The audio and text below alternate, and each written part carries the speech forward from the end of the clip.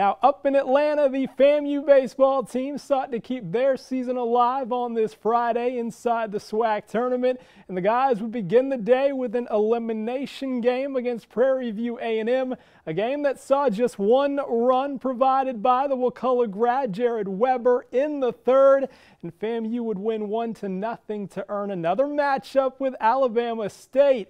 Looking to avenge the loss to the Hornets yesterday, FAMU would find the bats in the 8th, down 1, 2 on, and Sebastian Greco gets all of this deep and way gone to center, a 3-run home run, number 16 for him, to give the Rattlers a 2-run lead. And the guys were not done. Later, now 6-3 tie. Hanchy does a job. He finds room down that first base line. 2 runs will score, and those 8 runs would be enough.